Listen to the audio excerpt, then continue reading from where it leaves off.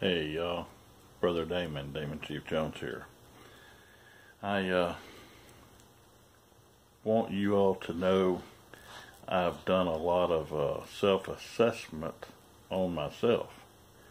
And I have assessed, and again assessed and recessed the auditors that I associate with, the places I've been to audit, and I've come to a very powerful conclusion.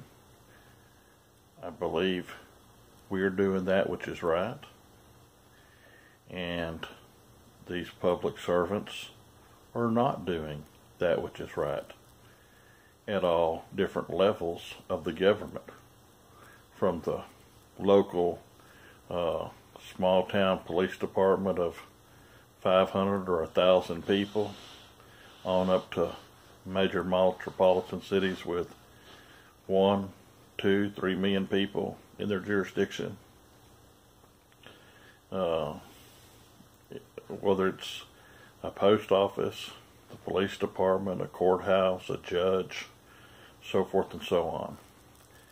And the team psychologist has pointed out to me, and I feel compelled to share it with you all, that the Bow movement, for a clash with Bow, he is now a political prisoner. Check me again. He is a political prisoner. And he has become that by not his actions, but because of the actions of others. But they're holding him guilty for the action of others. He has made First Amendment constitutionally protected comments, thoughts, and review on a judge. And some people took it upon themselves, based on what he said, to conduct their own comments, their own thoughts, locally, statewide, nationally, on this judge. And basically, he is now a political prisoner in the Texas judicial system, in the criminal justice system. And that is very, very concerning. Now, if y'all will remember back, Nelson Mandela in South Africa, he was a political prisoner. And they basically offered to cut him loose at different times under different administrators to release him, but he had to do this, that, the next thing, so that they could control the narrative and control him and control the population. And he said no, no, no, no, no. And eventually the movement got so big they had no choice but to release him. And guess what? He became the president of South Africa. Okay, I'm not saying that Bow's going to become the governor of Texas, but I'm not saying he won't neither. The point I'm making is the world has had a lot of political prisoners. People didn't violate no law, no rule, no regulation. They acted totally within the law, but somebody in a political position, a judicial place of authority, a prosecutor, whatever, has a political agenda, and they're going to make an example out of you.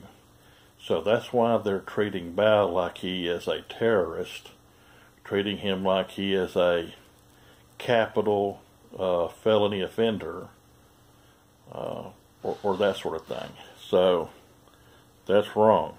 And all that's doing is that's going to make everybody hate that judge that much more. That's going to make that many more people write letters to the Supreme Court Justice in Texas and to their legislators about this judge over there in Crowley. And that's going to fire people up on the Facebook and other things. So because he publicly criticized her and critiqued her, then other people felt that they could do also. And they could. They didn't violate no law either. But she decided, I'm going to retaliate against him. That's a crime in Texas, to retaliate. And that's exactly what the chief of police did. He also retaliated against all the press and the auditors and the innocent bystanders. Okay, he just, and here's the deal, he has a bully mentality. And he, whether he realizes it or not, he has metaphorically committed suicide. There are so many things that he's done wrong.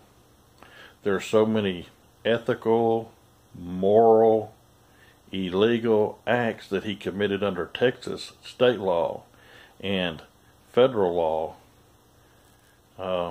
It ain't going to surprise me in the least little bit if the Department of Justice, Homeland Security, doesn't do a SWAT raid takedown on him and the police department for criminal actions over the top. Now, I'm not saying they will, but I ain't saying they won't. And some things won't surprise me. Now, I've had a lot of people reach out to help me, including current and former law enforcement. You say, really? Yeah. I've had judges in certain places reach out to me, and I've had other government officials reach out to me. And so let's just say that the questions they asked me and the dialogue they wanted to get into, I did. And they're very happy with my knowledge. They're very happy with my participation. And I consider myself very, very well guarded. And in fact, if I am there on the 21st, you know, I'm not an athlete and I'm not in the absolute tip-top health, but, you know, I intend to be there on the 21st. But let's just say if I am there on the 21st, it would be a very, very serious mistake for the chief of police to arrest me or cause my arrest. And I've been told that he is specifically plotting to arrest me with whatever he can conjure up, because as far as he's concerned, no matter what, I can't beat the ride to jail. Well, I hope he has a lot of money in the bank, and I hope he has a lot of assets, because once you step outside of your scope of authority, once you step outside of your peace officer status, then you're personally liable for the lawsuit. You are personally criminally responsible. So he would have to be writing letters to family and friends from behind bars. Plus anything he has, anything he owns or has a right to, including any pension, I have a good chance of being able to attach that. And that's bad. That's bad for him. But he's gunning for me real hard. And he's gunning for News Now Houston David. He's gunning really bad for us too. And for obvious reasons. David's the granddaddy of auditors and credentialed press. And I am 40 years in law enforcement, and I have law enforcement criminal justice credentials that are outstanding. So they're after me because he and certain other people feel like I've betrayed the criminal justice field. And that's not true. I have never in my life, and I am not now, quote, anti-cop. That's a new government word, anti-cop. It compartmentalizes you, inputs basically a target on your back, metaphorically and probably in reality also, for a lot of different things. So the long story short is, we're the big targets, and we have absolute good reason on good sources within and without the department that we are almost certainly guaranteed to have charges drummed up on us that are bogus, fake. But me and David will have to fight over the chief's assets, whatever they may be, because I got the juice and he's got the juice to squeeze him like a lemon, squeeze him dry in a lawful court of record in Texas and or federal court. So everything he's worked for his whole life could be going down the tubes playing games with us. And he's already at risk of that now with other things going on and the other lawyers that are preparing and getting ready to drop their lawsuits. And I would say the lawsuits will be dropping in 7 days or less. In fact, I know exactly when the lawsuits will drop, for who and why and all that, but I'm not going to say it out loud. I'll just let that be a surprise gift to the boys in blue. That ain't true. Now, to the boys in blue that are true, that obey the Constitution of their state and the United States, you got my total 100% support. Absolutely. I would take a bullet to protect you. Make no doubt about that. If you're acting lawfully and somebody tried to stop you, or you had somebody committing a armed robbery or a rape in progress, I would do anything I could to help you. But if you go across the Constitution to hurt people, to put your political agenda on them, to conspire to deprive me or other people of our God-given, unalienable rights that are constitutionally recognized. The Constitution doesn't grant no rights. It only recognizes that which is in nature, which you are born with. Okay? You're born with too many rights to count. And that's why they said among these rights, among them, that's telling you there's many, many more. Countless rights. Government, however, only has privileges. Okay? So government that only has privileges can only issue privileges. We, the people, individually and collectively, have rights. We can exercise rights. All government has is privileges. No matter if they call it a right, it's a statutory right, which is under the government. So it's proclaiming itself to have some right. It has no rights. It's only privileges. It has specific scope of authority and specific duties it must carry out. When it steps outside of that, and when it reaches outside of it, then it's null and void. And there's too much Supreme Court cases in our nation, and even in the state of Texas, that says, no. Now, based on the description of a constitutional peace officer in Texas, then this chief is not a constitutional peace officer. He is a municipal government employee, and he is a law enforcement officer, and he is a statutory peace officer. Now, what does that mean? Well, they give them the authority of law to act as a statutory peace officer, but he has to comply with the standards of TCO, Texas Commission on Law Enforcement at Austin, Texas, he must comply with that. And if you look under a peace officer, the way he's acting and the things he's doing sets him in a different definition than peace officer.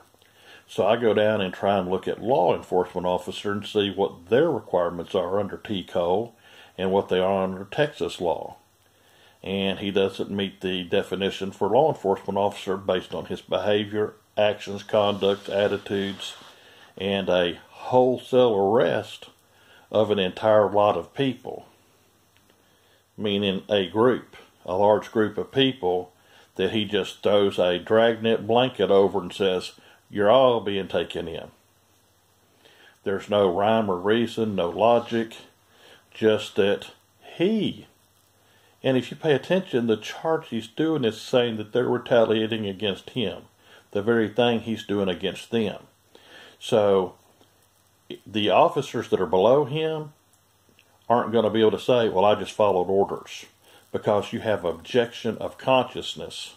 That's like Muhammad Ali. He was a conscientious objector to the war. Okay? He didn't believe in fighting or killing, and so he was a conscientious objector. And that's been the standard in the world forever. A man cannot be made to violate his conscience. Okay? Just like you can't be made to have any certain specific religious beliefs. You know, if you're in the religion of non-belief, then that's your religious right to believe or not to believe, to practice or not practice. But the point is, he stepped outside of his authority. He's acting as a mafioso muscle, as a mafioso boss. And it's like these officers are his lieutenants. They're the muscle that carries out the boss's orders. Okay? So him, and there were several officers out there, but just him and one other officer depriving the whole lot of people, meaning several of them, violating their constitutional rights, is a crime under federal law. So he had multiple officers in him, and they knew what they were doing was wrong, and it is something they plotted and planned, and it's so obvious on its face value.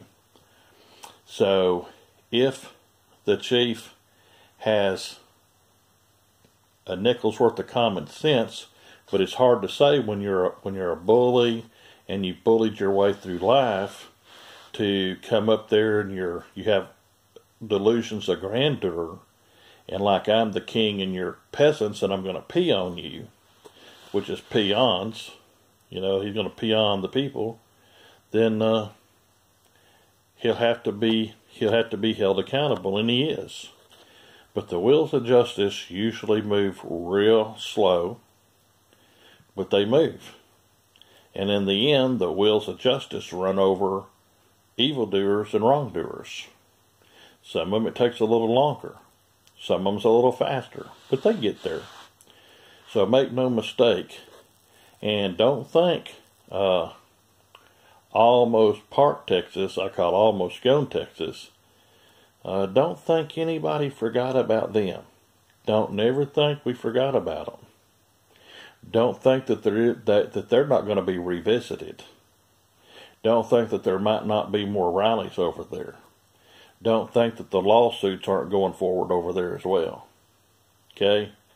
So, the chief of police thinks he's real dang smart. Now, a lot of people, when you arrest just a whole group of people like at one time, people go, oh my God, let's be scared, let's run.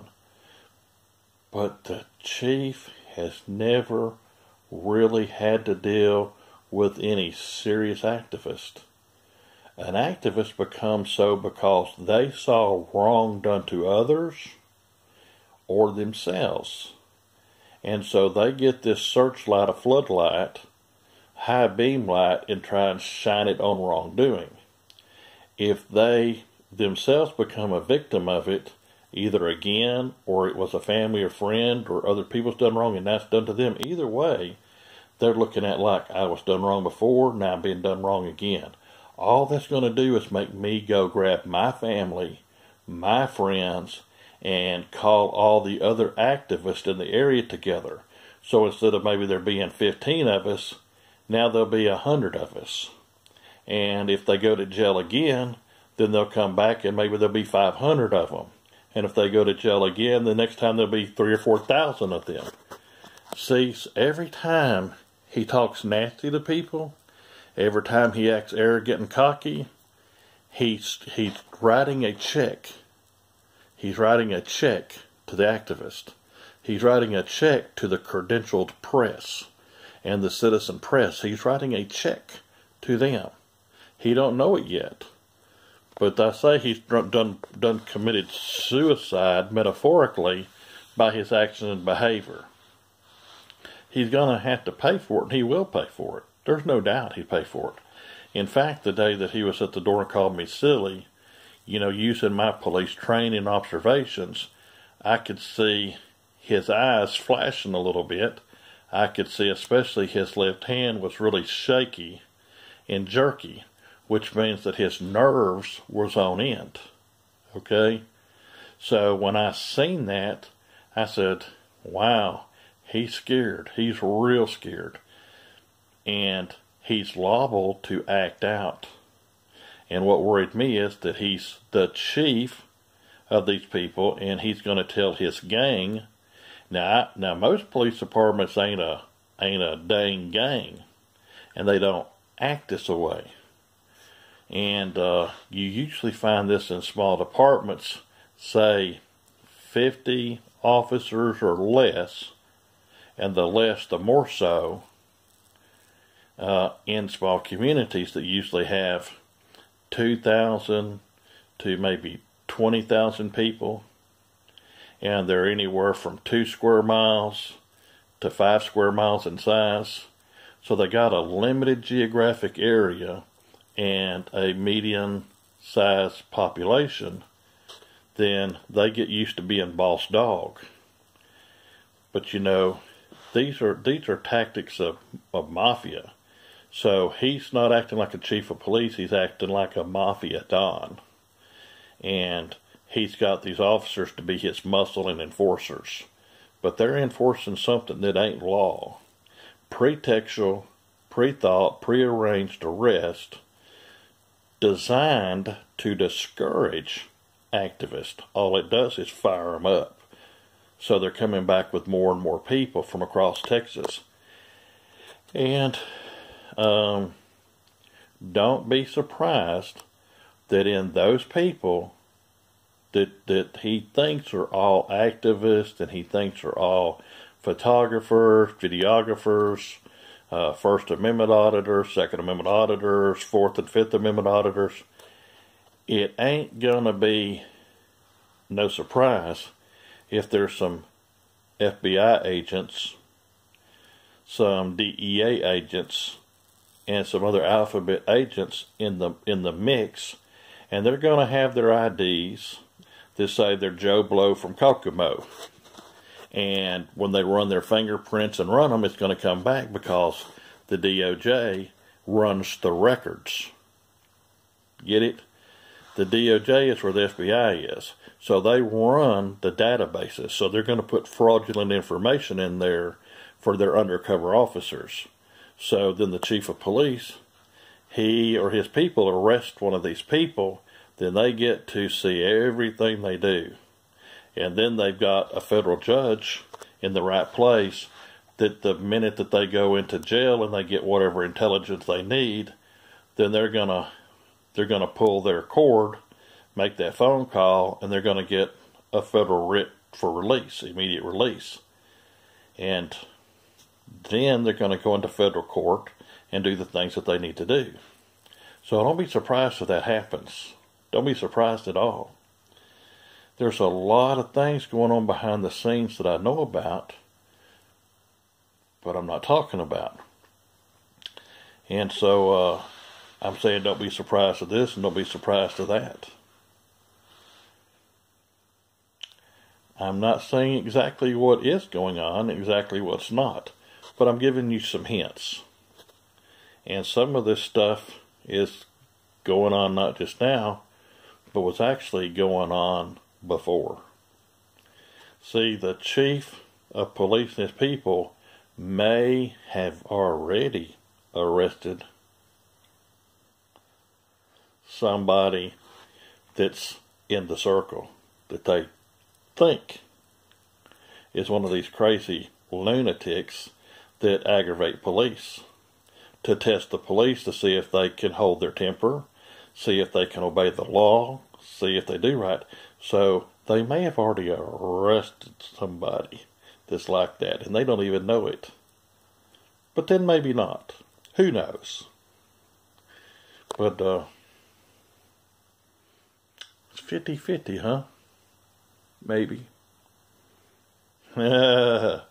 Anyway, I wanted to do a video and let y'all know about Bao being a political prisoner like Nelson Mandela, and about the chief over there acting like a mafioso and using the people to help him inflict his will. You know, when the people in Germany went into World War II, and they said, well, we only did what Hitler said to do, they got checked on. You have a duty of conscience. You have a lawful right and a duty to refuse unlawful orders. And if you carry them out, you're as guilty as the person that gave the orders. So this ain't just the chief. This is all the officers, his lieutenant, sergeants, detectives, and other officers that worked in this. And it doesn't matter if they actually went out and did the arrest. If they was part of the planning, part of the strategy, the process, yada, yada, yada, then they're also in conspiracy to deprive people of their rights. So, guess what? The whole police department can go, so long, goodbye, and all their assets, not just the chief, but everybody else's assets, can be seized and sold and liquidated to pay the judgments. And then they go to jail. So then they're going to be separated from their families. You know, like this immigration thing where they separate people from their families?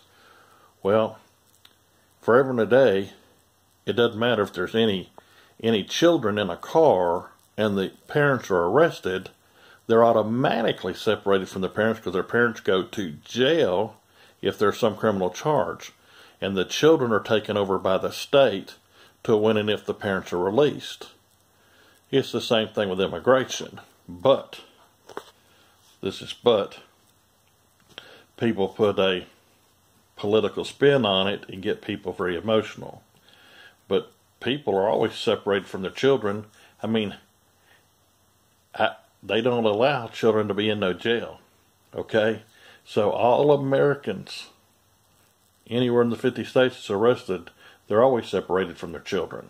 And a lot of times both parents are arrested. So the state takes over the children. Okay? And they foster them out or keep them in a state home or whatever. So they're always separated. And the reason I'm bringing this up is because several people have asked me, said, what do they do about people that go to jail? Just like on TV. You know, you watch MSNBC like Lock Up, and they go to prisons and jails and stuff. You know, there's some single fathers and single mothers, they go to jail, then their children are separated from them. They can't go to jail and the person can't stay out. So why would somebody from a foreign country that's already committed a criminal act by crossing the sovereign border, international criminal trespass, why would they and their children get a special right that Americans don't even have? When you're arrested because they committed a criminal act just by coming in the country, that's a criminal act under federal law. So they're separated from their children. And so I've had a handful of people say, would you please explain that to people, because they seem to be confused and they're misinformed, they're misled, they're worked up into a frenzy, you know. So they said, please tell people that. So for the people that's asked me, I've tried to explain it, and it's common sense if you just stop and think about it and you don't get emotionally entwined in it. But anyway, happy 4th of July to everybody. Everything will be peaches and cream, and I expect to be there on the 21st along with Self-Defense Fund, Open Carry Texas, and I am credentialed press.